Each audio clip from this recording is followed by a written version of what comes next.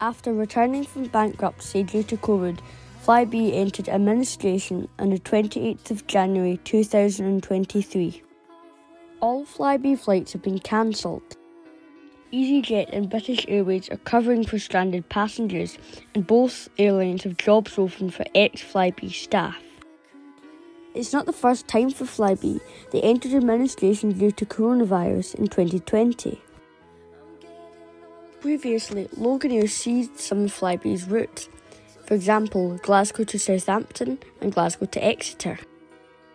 EasyJet also acquired the Glasgow to Belfast City route. British carriers that focus primarily on domestic routes succeed early on, but then struggle as trains are usually easier and stress-free. I'm surprised that Flybe didn't hold on longer, with lots of train strikes at the moment. BMI had a similar downfall to Flybe.